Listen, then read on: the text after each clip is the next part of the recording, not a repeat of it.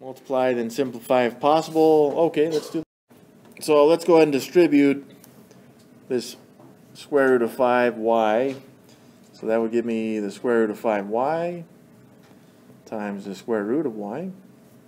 And we're going to add, we need to distribute it also to the square root of 5. So I got the square root of 5y times the square root of 5. And if we put these over the same square root, this first one gives me 5y times y plus the square root of 5 times y times 5, but we can rearrange these, right, if we really need to. On this one I've got a pair of y's, so we can start factoring that out.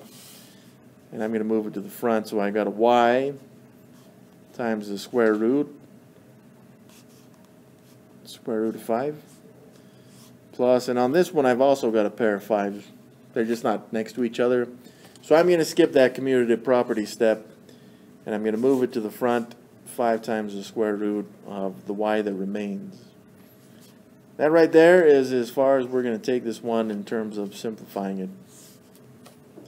So 5 times the square root of y, 5, what the heck did I just say? Y times the square root of 5 plus 5 times the square root of y. Isn't 5y times y 5y squared?